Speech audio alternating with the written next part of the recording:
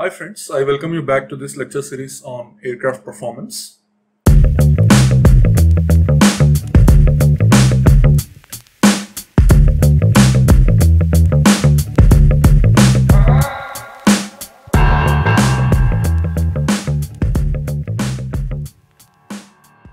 In the last class, we understood something called as gliding flight.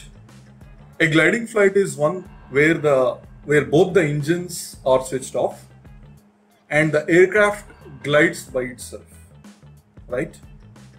So we also understood what happens as the airplane glides from one altitude to another altitude with the help of an example, right? So in this particular lecture, we will be understanding something called as minimum rate of sink and a problem related to this. Sink rate is nothing but the vertical component of the free stream velocity, or in this particular case, it is the vertical component of the equilibrium glide velocity, right? So if I redraw the same diagram where the equilibrium flight velocity is V infinity and the horizontal velocity and vertical velocity are the components of this equilibrium velocity V infinity. And the horizontal component is represented by VH and vertical component is represented by VV, V suffix V.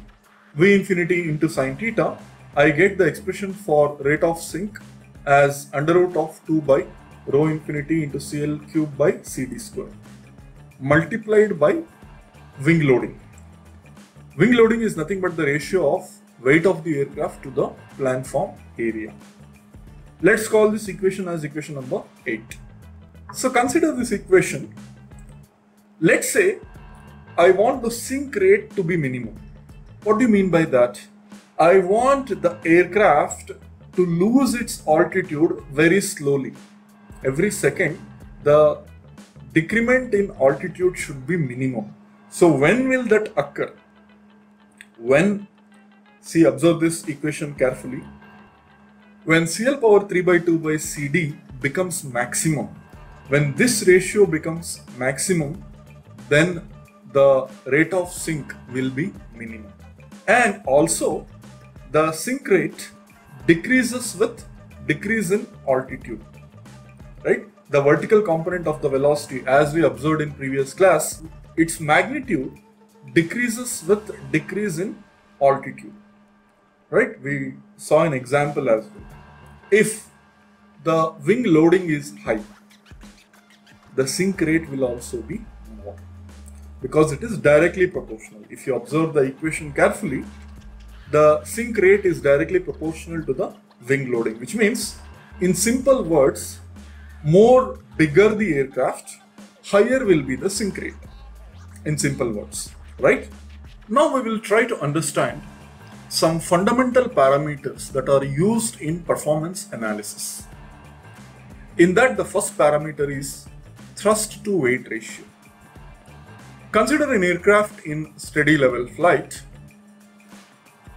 As shown, thrust is acting in the direction of the flight path and drag is opposite of thrust. Lift is acting perpendicular to the free stream velocity or the flight path, and of course weight is acting towards the center of the earth, right? So if I take the ratio of thrust to weight, the thrust is nothing but mass into acceleration. At what velocity the aircraft is being accelerated. If I take the ratio of thrust to weight, for thrust, with the help of Newton's second law, I can write as mass of the aircraft into its acceleration. Whereas the weight, I can write it as the mass of the aircraft multiplied by the acceleration due to gravity, right? So another way of looking into it, thrust to weight ratio, is it is also the ratios of acceleration of the aircraft itself to the acceleration due to gravity. The question is whether the acceleration of the aircraft is more than acceleration due to gravity or less than acceleration due to gravity, or whether the thrust to weight ratio is greater than 1 or less than 1.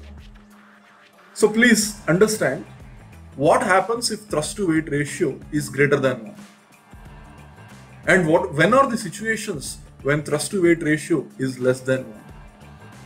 Try to collect answers for these questions. We will answer this at the end of this lecture. So another observation of this concept is, as thrust to weight ratio increases, that means aircraft's acceleration is going to increase with respect to g, which is a constant value.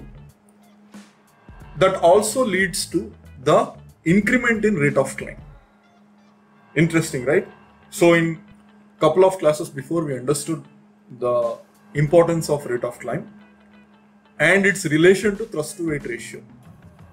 So when I say thrust to weight ratio is more, it means that the aircraft's acceleration is also more when compared to g, that is the acceleration due to gravity. Let's do few observations for thrust to weight ratio. For a combat aircraft, the thrust to weight ratio represents its maneuverability. Higher the thrust to weight ratio, higher will be its maneuverability, right? Also, during a flight, it varies continuously because in the denominator, the weight of the fuel is being reduced, and in the numerator, the thrust is being changed for every mission, for every segment of the mission. Let's say for takeoff, the thrust requirement is different than for cruising. Understood? And the third observation is, even if the thrust force is less than the weight of the aircraft itself, still the aircraft can take off, right? If the lift to drag ratio is greater than 1, the only requirement for that to happen should be the L/D ratio should be greater than 1. But thrust to weight ratio may be less than 1. If the thrust to weight ratio is greater than 1, that means the aircraft can climb vertically, right? Very interesting concept. And here are few examples of the thrust to weight ratio. We have the Dassault Rafale having the thrust to weight ratio of 0.988, and the famous Airbus A380 has got the thrust to weight ratio as 0.227. 737 MAX that has been grounded now, its thrust to weight ratio is 0.3 roughly. See, we have Concorde, which was a supersonic passenger aircraft. Its thrust to weight ratio was 0.37, right? When you compare the same with fighter aircrafts like Eurofighter Typhoon, whose thrust to weight ratio is greater than 1, right? Which means the Eurofighter can climb vertically, right, at 90 degrees. Same as for space shuttles. We have for one it is 1.5 and the other one it is 3, right? Okay, I will end this lecture here. In the next lecture, we will be understanding some aerodynamic relations that are used in performance analysis, right? Thank you very much.